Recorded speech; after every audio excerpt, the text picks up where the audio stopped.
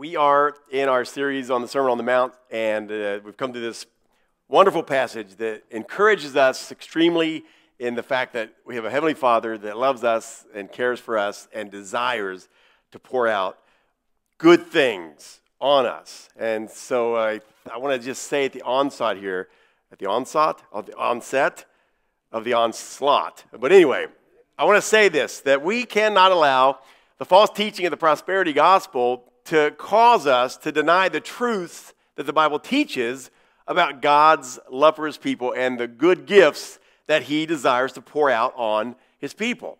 And I think that's sometimes what we do. We react sometimes to false teaching and we go overboard and throw the baby out with the bathwater. We can't do that, folks. The Bible is very plain that God desires to pour out lavishly good gifts, good things on his people. Just some examples. Zephaniah chapter 3 verse 17 says, "He will rejoice over you with gladness. He will quiet you by his love. He will exalt over you with loud singing." That's pretty amazing. The God of the universe sings over his people. He rejoices over them with gladness. He quiets us with his love. He keeps us strong in times that we can't go forward. Psalm 149 verse 4 says, "For the Lord takes pleasure in his people." This is important for us to hear this stuff. The Lord takes pleasure in his people. He adorns the humble with salvation. The godly exalt in glory. Let them sing for joy. Why are they singing for joy? Because God exalts over them, because God adorns them with salvation, because God takes pleasure in his people. James 1:17 reminds us that every good and every perfect gift is from above, coming down from the Father of lights. Every good gift is from above. And so what does this cause us to do? It causes us to rejoice as believers. It causes us to realize, wow, we are loved more than we deserve and more than we could ever fathom by a sovereign God who delights and sings over his people. John Piper says concerning this, he says, and listen to this, when you pause to consider that God is infinitely strong and can do all that he pleases, and that he is infinitely righteous so that he only does what is right, and that he is infinitely good so that everything he does is perfectly good. When you pause to consider this, then the lavish invitations of this God to ask him for good things with the promise that he will give them is unimaginably wonderful. Now, I can see by your faces that you are just overcome with this morning. So excited about this. I'm telling you, man, I know I cannot conjure up spiritual joy. We can't do it. We try as humans. We try to jump around in light shows and laser shows and fog machines and all we do is cough. That's about it. But what we've got to do, folks, is begin to rejoice in the scriptures and in the promises of a faithful God. And this is what he's telling us. And this should be unimaginable to us, that a God who we can't even begin to comprehend has storehouses of gifts and good things that he desires to pour out on his people. God desires. He desires to give good things to his people. So again, you've come to the right church this morning. By now you're probably, wait, is this Greg McDaniel? Is this our pastor? Who seems to always worry about the fact that we are too much prone to fall for the prosperity gospel?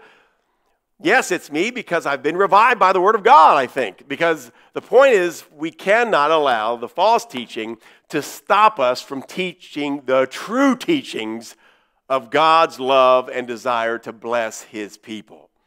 And so we will look at that scripturally today. We'll look at this text and see what it says about asking and receiving. Because that's what he says. If you ask, you will receive.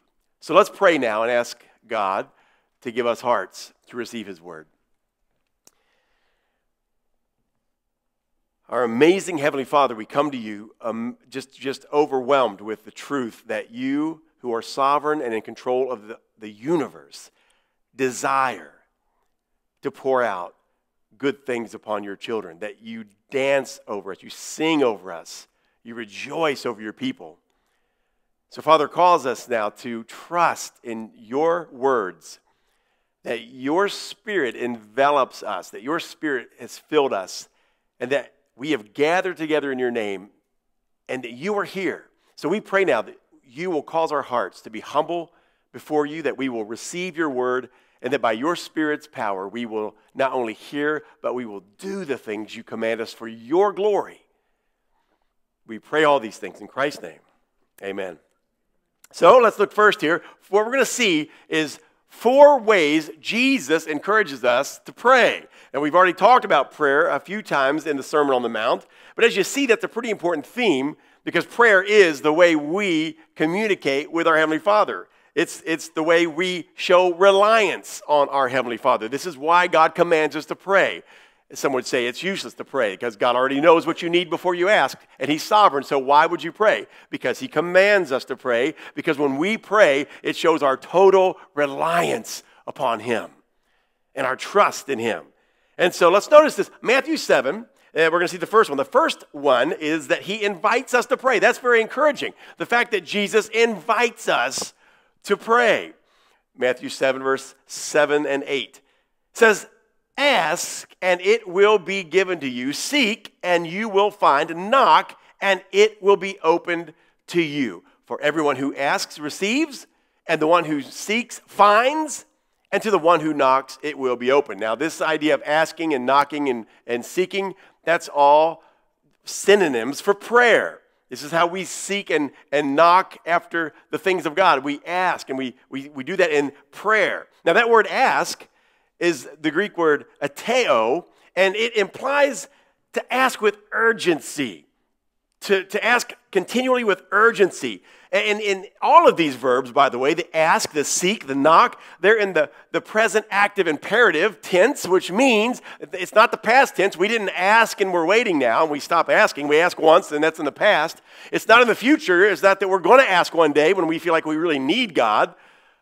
You know the old adage, well, there's nothing left to do now but pray. Right? It's the present tense, and it's the imperative tense, which means it's a continual now and forever. I am asking urgently for God to supply all my needs. 3 times, look at that, 3 times right here, He not only invites us, ask, seek, knock, and then He reiterates it in verse 8, everyone who asks receives, everyone who seeks finds, and everyone who knocks it shall be open. But not only does He really just ask or invite us, He really commands us. These are commands. Ask. He's commanding His people. This is what you do. You rely on me, and you ask, and you seek, and you knock. The book of Luke has the counterpart to this that we're going to look at in just a moment. It's synoptic gospels, Matthew, Mark, and Luke. They have very much the same stories. And so we see this same thing mentioned in Luke, and it talks about this importunity, this idea that the neighbor kept asking, kept knocking, kept banging on the door late at night. This is how God is telling us to pray, that we will totally rely on Him and just be belligerent about it practically, that we will not stop asking our Father. Why? Because only our Father can provide everything we need. So we must be relying on Him constantly. Pray without ceasing. So one way He encourages us is by just inviting us to prayer. That's encouraging when my Savior invites me to pray. But number 2, the second encouragement is, we see here, is that He makes promises concerning those who pray. He makes promises concerning these prayers. And notice these as we kind of look through. There's 7 of them that we find in this text that we're going to be reading today. Number 1, if we ask, it will be given. He says, ask, and it will be given to you. That's a promise number 1. Promise number 2, seek, and you will find. That's a promise.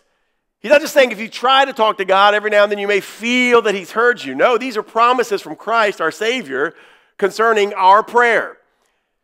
Ask, and it will be given. Seek, and you will find. That's a promise. Number 3, knock, and it will be opened. That's a promise.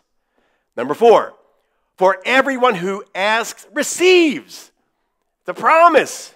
Number 5, and the one who seeks finds. And that is a promise. 6, and to the one who knocks, it will be opened. Not might, It will be. These are promises from our Savior concerning prayer. The last one is found in verse 11. How much more will your Father who is in heaven give good things to those who ask him? Wow. So that's pretty encouraging, folks. These are encouragements from Christ, our Savior, on prayer, why we should pray. Number 3, the third encouragement we see in this text is this, and here it is. Everyone who asks receives. And the emphasis here is on the word everyone. Everyone who asks in verse 8. Everyone who asks will receive. Now, some people have said, well, prayer is for those super Christians. Prayer is not for everybody. Prayer only works for some people, but not for me. Maybe you felt that way. Folks, this is an encouragement from the Savior. And he makes it very plain that prayer is not some super talent that only a few Christians have. He makes it plain. Everyone who asks will receive. That's encouraging. Because that's not me telling you to do this. That's not somebody trying to sell some prayer plan. This is our Savior promising us, encouraging us, that everyone who prays will receive. Martin Luther, the great reformer, who, by the way, we're celebrating the 500th year anniversary of the Reformation, of the day that Martin Luther himself nailed those 95 theses to the Wittenberg Church. But look what he says concerning this as he commentated on this very passage. Speaking of God, he says, he knows that we are timid and shy and that we feel unworthy and unfit to present our needs to God. We know that God is so great and we are so tiny that we do not dare to pray. You ever felt that?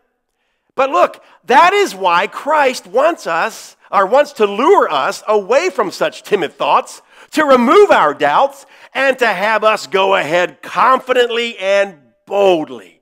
This is what Christ is doing in this very message, this very Sermon on the Mount. He is encouraging his people. Remember, the Sermon on the Mount is not preached for the whole world. It's preached for believers. Christ was instructing his kingdom people. And here he's encouraging them and saying, look, you do not have to timidly approach the Father. You can boldly come before him because of my blood. That's what the Bible tells us over and over. So here's the encouragement that Christ gives us here, that everyone who seeks and asks and knocks and begs and pleads from God, their Father, they will receive. And I can see, even now, the skeptical looks.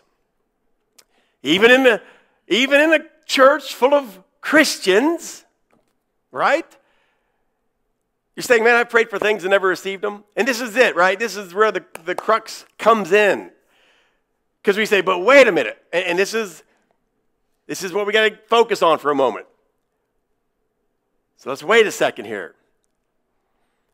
Is this text teaching then, am I trying to tell you that this text is teaching us that prayer is like an Aladdin's lamp, that if we rub it, all of our dreams come true and our wish becomes God's command and anything we say, God will do? Is it teaching that?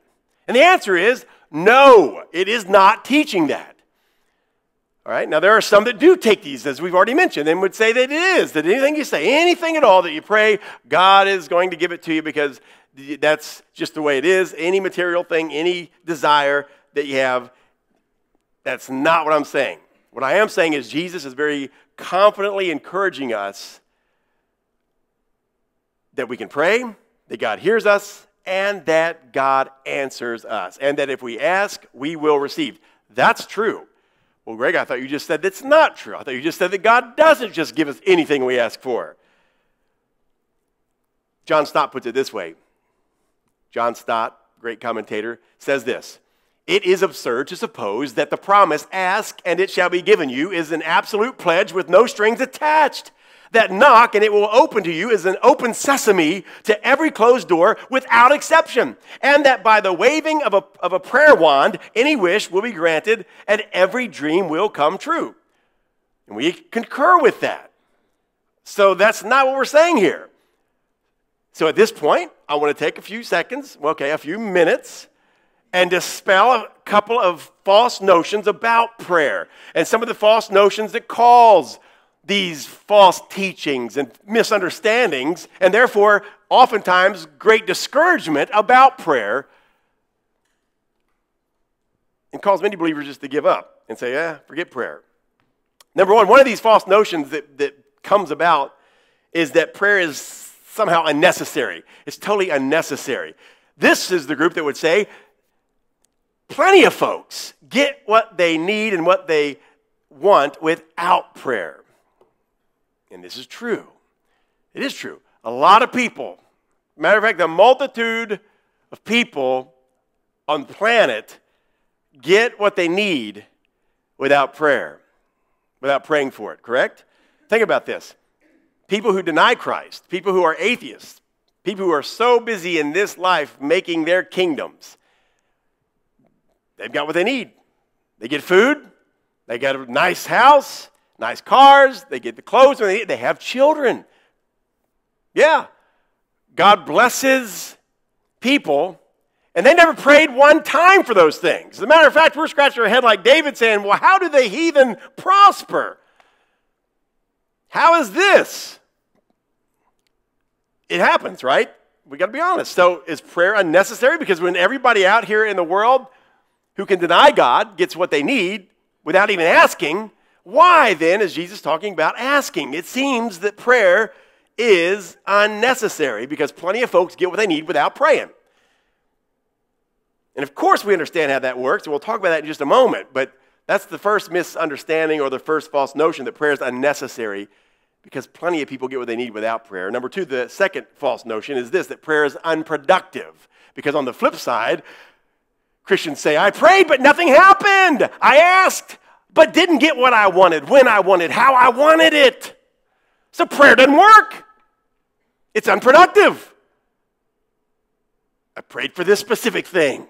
I prayed for healing for somebody. I prayed for a new job or whatever. I'm just throwing things out, and we know that many times we have felt very discouraged because we've had a false notion.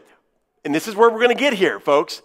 And therefore, we come to the false conclusion that prayer is unproductive because we didn't seem to see the answers we wanted when we asked. And then we think it's unnecessary because people get what they want without asking. So why pray? It's unproductive. That's kind of the conclusion there. Now here's the reason. The reason some think that prayer is unnecessary and that it's unproductive is because they have a faulty understanding of the word gift. We've got to get back to this now because, again, we're praying, and usually when we pray, it's a request to receive something. A gift of healing, a gift of finances, a gift of food, of care, of sustenance, whatever we're praying for. Okay, you got that. In order, here it is. Here's the key. We're going to see this key today, and this is very good. Our text is just beautiful. Look at this. In order to understand this text, we must distinguish between God's creation gifts and his redemption gifts. Okay, so there are two kinds of gifts. Okay, there is the creation gifts and there are redemption gifts. Now you're thinking, what are you talking about? Well, look at this. Look at this. Makes total sense when we see, and it is congruent with all of Scripture. These distinctions. There is creative gifts of God and there are redemptive gifts. And let me kind of explain the two. Creation gifts are gifts the Creator pours out on His created beings, and they are unconditional. These are what we see all through Scripture. This is what Matthew chapter 5, verse 45 talks about when it says, He makes His sun to rise on the evil and on the good. He sends rain on the just and on the unjust. So you see there are creative gifts given by the Creator to His creation. Now, this is another theological truth we have to grab on in order to understand this principle, and that is not everybody is a child of God. Everybody is a creation of God. Every human being is made in the image of God, and they bear His image, and that's why we respect all human beings, and all life is precious and sacred because all humans are made in the image of God, and He is their Creator. He is our Creator. Okay, so that's the first thing. And as His creatures, God has a general grace that he pours out unconditionally on this whole planet. Therefore, the atheistic farmer, he reaps a crop, he bears a crop, just like the Christian down the street. The same rain falls on both of those farms. The same sun comes and shines and nourishes those plants and causes them to grow. God gives the increase by his grace to the wicked and the righteous. Those are creative gifts from a creator to his creation. So I hope we see that. Not a little bit to see if you're still here, if you get that, right? Okay. Creation gifts are gifts given by the creator to his created beings. And that's an unconditional thing. You don't have to pray for that. Obviously, we see that every day, right? You don't have to pray for those things. You don't have to believe in God for those things. This is his general grace upon his creation, okay? But let us notice the second type of gift, and that's the redemption gifts. Redemption gifts are gifts the Father pours out on his children, and therefore they are conditional, okay? This is congruent with all of Scripture. This is taught throughout the Bible. We are born into this world as enemies of God. We are not in his family. Because of sin, we are separated from the holy God who created us. He is our creator, yes. And he pours out the creation gifts upon his creation at his bidding and according to his will and good pleasure. But then there are redemption gifts, and this is the gifts poured out upon his children as a father. And I want to notice these conditions. These are conditional. Number one, first condition is that you must be born again. This is found in John chapter 1, verse 12. Look what it says. And it's found throughout the scriptures, but look at this. But to all who did receive him. You see, many did not receive the light. Christ, the light, came into the world, but the world received him not, because men love darkness rather than light. But those who did receive him, who believed in his name, he gave the right to become what? Children of God. Obviously, they were not children of God before. They became children of God. How? By trusting and resting in and receiving Christ as their Lord and Savior.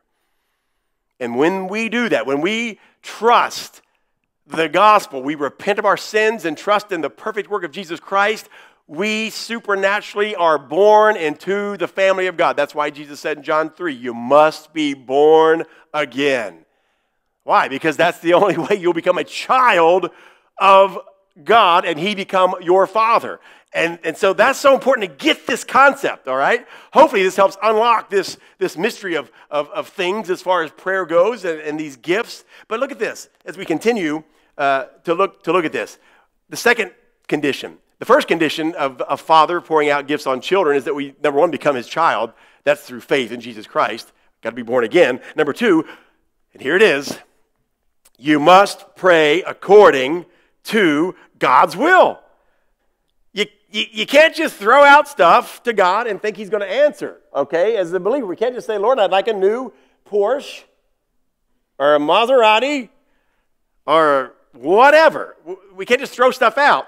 We must pray according to God's will. 1 John 5:14 makes it abundantly clear. And this is the confidence that we have toward him. So we have a confidence as believers coming before our Heavenly Father in prayer. We have a confidence. But what is that confidence? That if we ask anything according to his will, he hears us. There's the key, folks.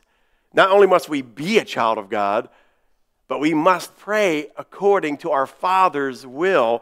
Then we can be confident that he hears and will give us what we ask. If we ask whatever we ask according to the will of God, he will give it. This is a bold statement, but he is obligated by his own promises found right here out of the words of Christ. Ask, and you will receive. Again, Jesus has already talked about this back in chapter 6, so he's in the context of praying in the will of God. He said, as he taught us to pray, we say, our Father who art in heaven, hallowed be thy name, thy kingdom come, thy will be done. He's just building upon that. As we pray, thy will be done, and we ask, his will to be done, he will give and we will receive those things that we ask for. The problem is James chapter 4, verse 3. This is our problem. You ask and do not receive because you ask wrongly to spend it on your own pleasures. That's what James is talking about. We're praying about our will, not God's will most of the time. We're praying for our things to be fulfilled, not for God's will to be fulfilled. And so how can we expect God to answer that prayer? And again, folks, it is a total change by the Holy Spirit in us to cause us to pray for God's will to be done. Because, folks, it's not easy. It's not easy to pray God's will be done. It's easy to pray for our stuff and things we want. Some of the things we want are good things, but they're our will, not God's will. I mean, when we pray for a friend to be healed, that's a good thing, but that may not be God's will. We cannot presume to know all of God's will all the time, but we can look upon the things that he's revealed plainly and pray earnestly after those things. Yet, now, does that mean we don't pray for our friends to be healed? I did not say that.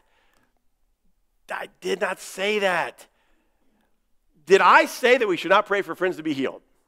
No, I did not say that. The Bible does not say that. As a matter of fact, it says the opposite. If someone's sick among you, call for the elders and pray for them.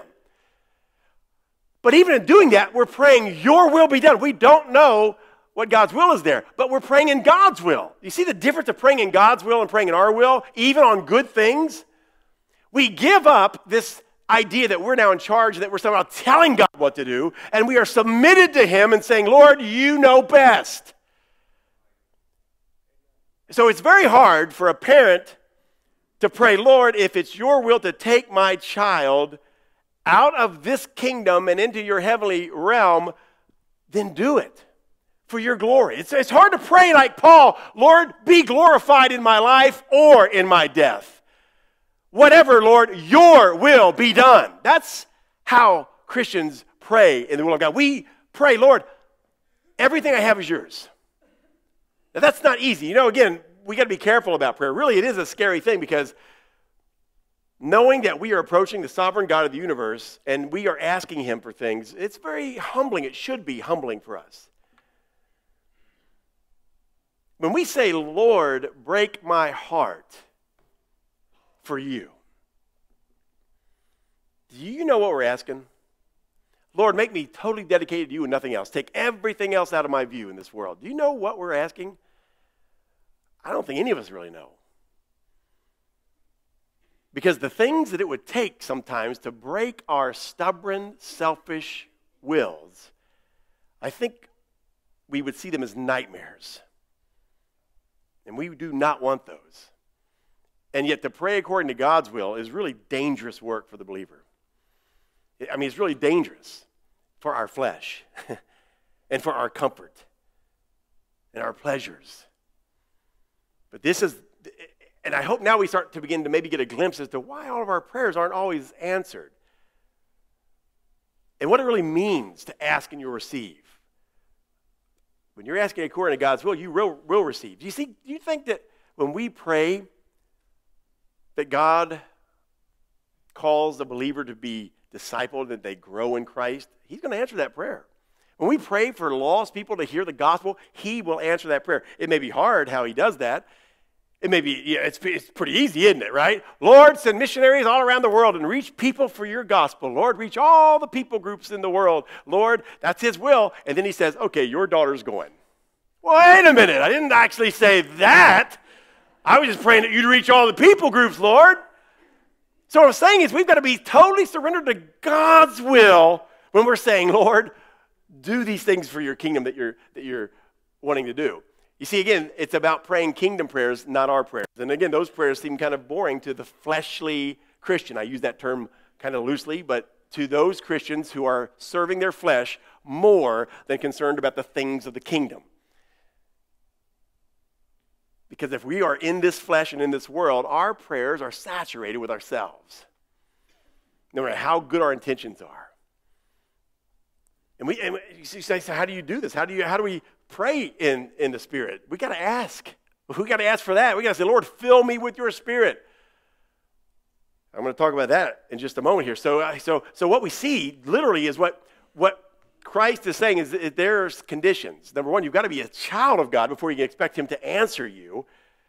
And number two, you have to pray according to his will, that his will be done. Therefore, as Matthew 6:33, we've got to be seeking first the kingdom of God as we pray. So if we pray according to God's will, he promises to give us good things, it says. All right, now that we've put all this together and we're seeing what Christ says, he says, whatever you ask, whatever you seek, whatever you knock, it will be given. Because do you not know that your heavenly Father, if you being evil can give good gifts? Let's read that as a matter of fact. Look at this. First of all, we saw that, and I'll read it again for you. You don't have to turn there. I'll read it for you. But the idea there is that if one of you, if his son, we'll look here about the fourth thing, desiring good gifts.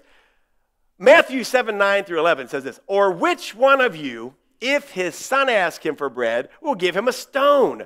Or if he asks for a fish, will give him a serpent? Or if you then, who are evil, know how to give good gifts to your children, how much more will your Father who is in heaven give good gifts to those who ask him? So you see this very important when we get here, because what he's saying is we are evil. I mean, that's the first thing he says. When Jesus says you, he makes a distinction here. He changes from this general speaking, and now he says you, separated from me. I'm holy, you're not. But if you, who are actually evil, can give good gifts. This is a very important verse theologically. This is answering that question about, well, if we're sinners and depravity, then we can't do anything good. No, total depravity doesn't mean we can't do good things. It means that we are evil in our very core. See, even Jesus says you're evil, but even you can do good things to your kids. You can give them good gifts. Even you know that. Even you know how to give good gifts. So if you, being evil, in need of a Savior, can get good gifts, how much more will your heavenly Father who is in heaven give good things to those who ask? So that is powerfully wonderful. Now, what are the good things? He will give good things to those who ask, according to his will. We've already covered that. But look at this. What are the good things? All right, here we go. Going over to Luke, chapter 11, verse 13, the parallel passage of this very account, and we get some hermeneutics here. We get an interpretation. Matthew said good things. Luke kind of interprets that for us, and here it is. Verse 13, if you then, who are evil, know how to give good gifts to your children, how much more will the Heavenly Father give the Holy Spirit to those who ask him? Do you see that? The good gift, the ultimate gift that God gives to his people when they ask is the Holy Spirit. This is powerful. This is also sometimes non-Baptistic preaching here, right? When we start talking about the Holy Spirit, and we start talking about praying to receive the Holy Spirit, praying that we will be Spirit-led, we get a little antsy. But yet this is exactly what we see Jesus saying here in verse 13. The good things that God will give us when we pray according to his will, that he promises, you ask and you will receive. Guess what that is? It's the Holy Spirit, being led by the Spirit. Why is this so important? Because, folks, without the Spirit of God, we can do nothing. This church exists as a fraud, as a sham, if we do not rely totally upon the Holy Spirit. If we do not seek the Spirit of God in us. The Bible says, be filled with the Spirit. That takes an effort on our part to say, Lord, I want to die to my flesh. I want to walk in the Spirit. Why does the Bible say things like that? If you walk in the Spirit, you will not fulfill the lusts of the flesh. We have to say, Lord, I don't want to walk in my flesh anymore. I want to walk according to your will. How do we do this? Lord, give me the Spirit. Now, I understand there's a lot of theological baggage around this, and I'm not going to unpack any of that today, so relax. We know that at salvation we receive the Spirit, obviously. We know that when we're born again, we are saturated with the Spirit of God. We are sealed with the Holy Spirit of God unto the day of redemption. But I still believe, along with Martin Lloyd-Jones, that there is other times of experiencing the Spirit after that. That there are times that we as believers need to pray and say, Lord, I want to rely on your Spirit. I pray for an unction of your Spirit. I don't know how this all works, but I do know that I have failed at this miserably in my own life. And is it not easy to rely on church programs, to rely on our ideas, our planning, our scheming, right? And to forget the fact that nothing can be done without the Holy Spirit of God. The preaching of the word hits deaf ears unless the Holy Spirit of God churns up the ground and makes it fertile to receive the word of God. We must rely on the Holy Spirit. And look at this. Okay, I'm going to hurry. Here's the good things. Here are the good things that come from the Spirit. So this is exactly what Matthew's saying when he says, ask and you shall receive. What are we asking for if we're asking in the will of God? We're not asking for the creation blessings. Those are coming anyway. We're not asking for new cars and new houses and new jobs and raises and more money. That's not what we're asking for. We're talking about these spiritual things that only the Holy Spirit, because these are the gifts that only a Heavenly Father can give His spiritual children, the regenerate of God. How does He do it? Through the Spirit. Well, Galatians 5:22. This has been under our noses all of our Christian lives, has it not? Look at this. Galatians 5:22. But the fruit of the Spirit, or the good things of the Spirit, are love, joy, peace, patience, kindness, goodness, faithfulness, gentleness, self-control. Folks, these are the greater gifts. These are the things we as God's people should be pleading for, begging for, asking for, seeking, knocking for. And the promise is, you knock for these, you ask for these, you will receive. You will receive. Yes, we trust God for our daily provision. We saw that in the Lord's Prayer. We understand that we know that all things come from Him, and therefore we thank Him and trust Him for even the creation blessings that even the heathen get.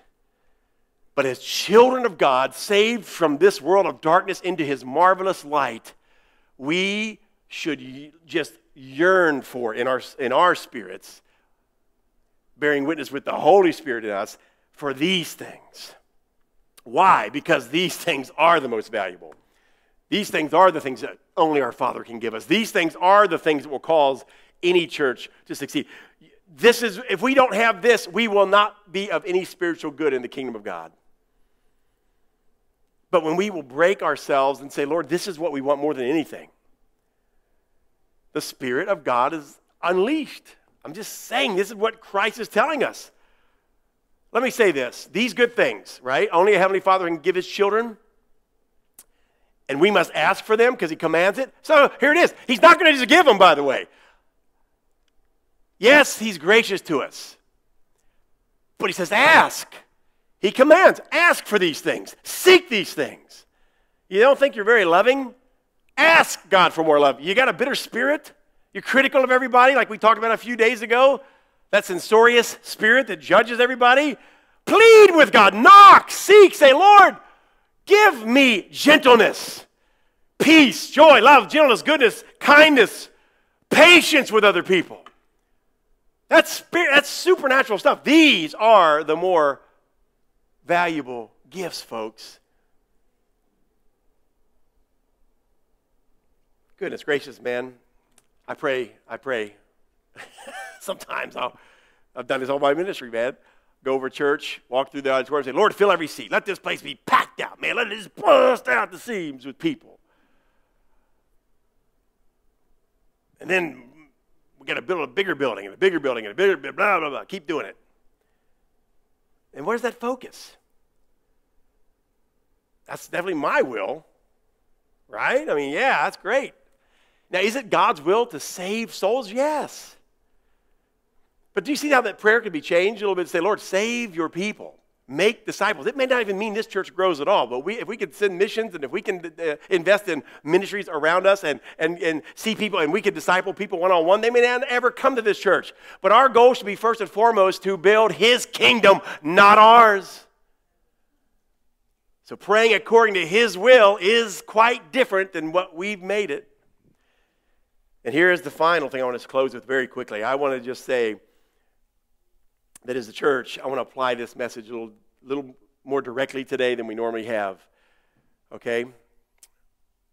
Because these are the things we should be asking for in His will. because these are more valuable than money, fame, possessions. So this past week, Greg Marshall, who is here with us, his daughter was murdered in her home. You may have heard about it on Thursday evening. Do you know what gifts they need from God? They don't need a new swimming pool. They don't need a bigger house. They don't need a bunch of money. They yearn for the peace of God. They need a joy.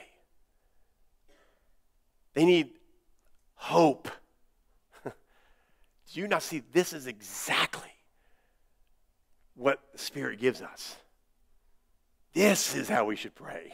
This is what it means to pray in the will of God. And do you know what the wonderful promise here is? You know what the wonderful truth of this is? God promises to give it. Because that's his will. And we as a church body, we're family, right? And so I want us to just take a moment right now as we close this sermon out to directly be the church, obeying God's commands and praying according to his will for a broken family. So bow your heads with me, if you will, as I pray for our brother Greg here for these gifts that God promises to give. Let's pray believing and trusting in the Word of God and his Spirit. Let's pray. Father God, Lord, we come to you as just broken people, yet filled with your Spirit, given your Holy Spirit. You live within us. And you tell us that we have access to you. We can ask. So, Father, we're asking now with all of our hearts, believing that you can bring peace to the Marshall family. That you can give them patience when they're tempted to be bitter and anxious.